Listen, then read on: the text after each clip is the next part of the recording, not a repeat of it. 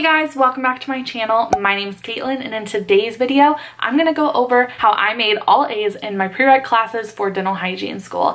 Now, I'm really gonna focus on like A&P and chemistry and things like that because that's what most people struggle with. So I'm gonna go over how to study for those sciences and make the best grades possible. So again, make sure to give this video a thumbs up, hit the subscribe button so you never miss a video with me, and we will go ahead and get into it now. Okay, so I want to make this video short and sweet because study tips can sometimes get overwhelming. So I just want to let you know exactly how I made all A's in my classes. For me, I do so well with flashcards.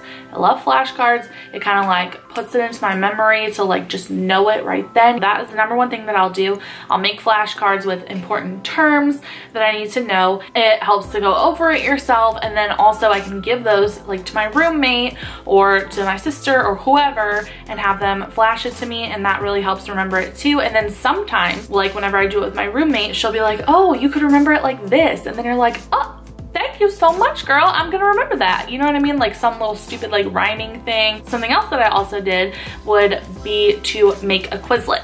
So I had a friend in my A&P 1 and 2 class and in my chemistry class, but I did not use Quizlet for chemistry. I used Quizlet for A&P 1 and A&P 2 and micro and all the science classes besides chemistry. Me and my friend would switch off and we would make Quizlets. She would do one chapter, I would do another chapter, or something like that, and then we would be able to go back through it and study it on our phones, study it on our iPads, on our laptops, wherever we are, we could study using Quizlet.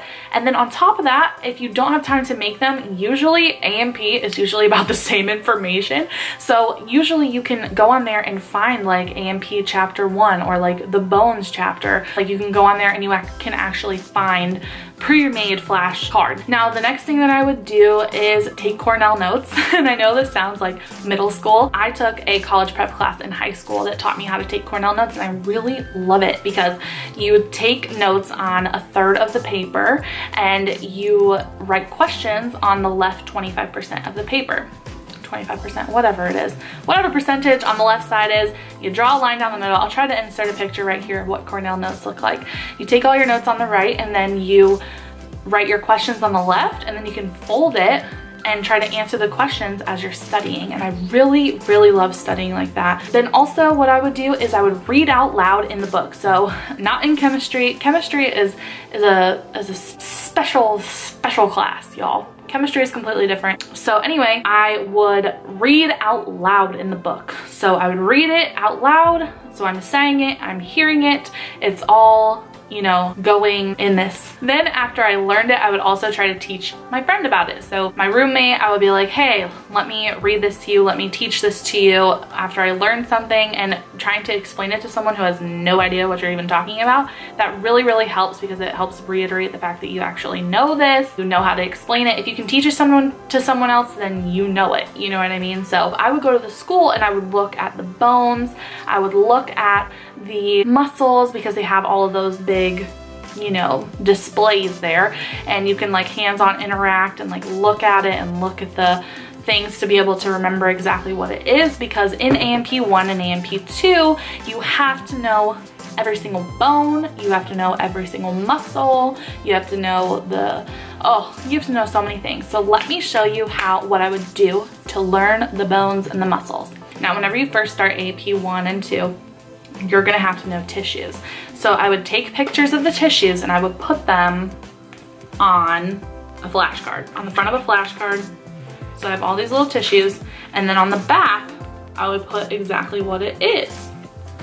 And then I would flash it to myself. And that's how I would remember what a kidney looks like, tissue-wise. So how I learned the bone and muscles is I would print out a picture of a bone.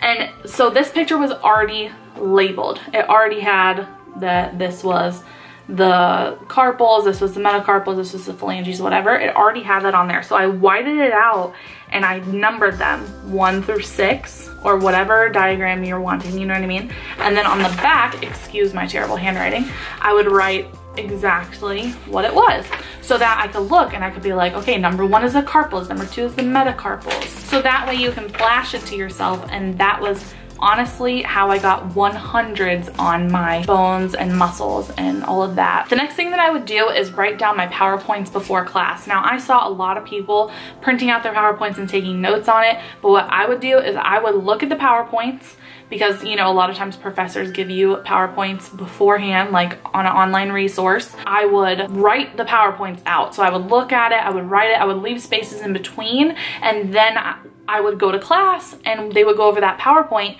and I could actually just sit back because I already had everything written down. I could sit back, understand, and then I would take notes in another color pen for whatever the teacher added to the PowerPoint. Also, I would record my lectures and then re-listen to them. And do you want to know what I learned doing this, y'all? I learned a lot doing this, because recording your lectures and taking notes while you're recording your lectures, if you go back and listen to it, you miss a lot of stuff, like a lot of stuff.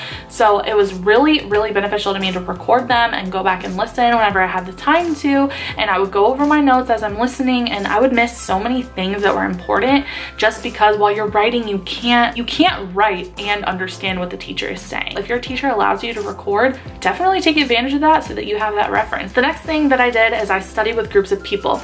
This is a double-edged sword. People can get crazy, especially if you have bigger groups.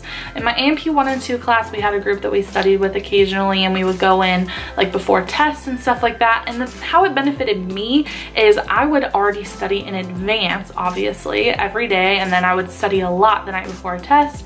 And then the morning before a test, we would all meet in the library. That was beneficial to me because I already had everything, I already knew everything, I already went over everything. So this is kind of like a review. If I tried to meet with them and actually learn the information, then that would not have helped at all, because you can get sidetracked, and I feel like you don't get as much studying done whenever you're with a group of people than you would if you were by yourself.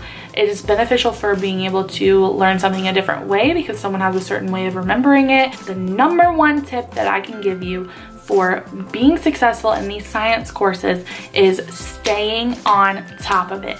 Do not procrastinate no matter what you do.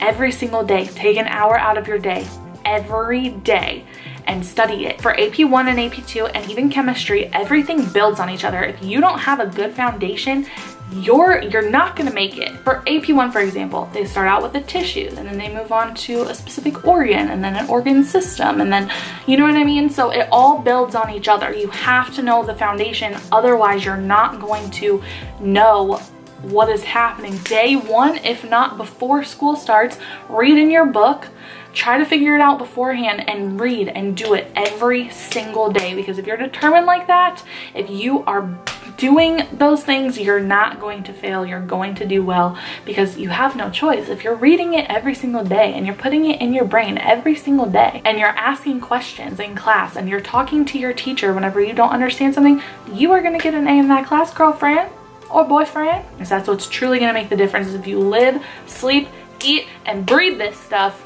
you're gonna know it. And you're gonna have to know it if you're going into dental hygiene or if you're going into nursing.